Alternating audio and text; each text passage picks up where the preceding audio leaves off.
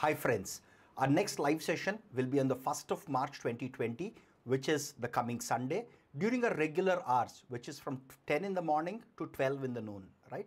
And the topic this time is using web APIs in Python.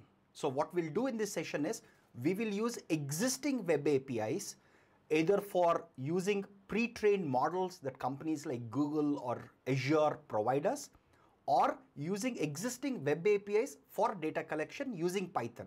Obviously, you can use web APIs in many other programming languages, but since Python is a focus for us because it's extensively used in machine learning, we will use Python especially to collect data and use pre-trained machine learning models that are publicly available using them. In an earlier live session, we have shown how to build a web API yourself using Flask in Python.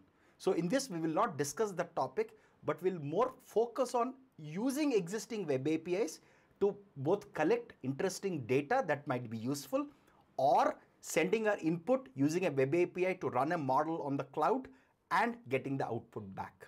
Again, this live session is open to all, right? We're just going to do it on YouTube. I will provide the YouTube live link in the description section below, and it will be accessible both to our registered students and everyone on YouTube. So please do share it with your friends whom you think could benefit from this. So see you the coming Sunday at 10 a.m.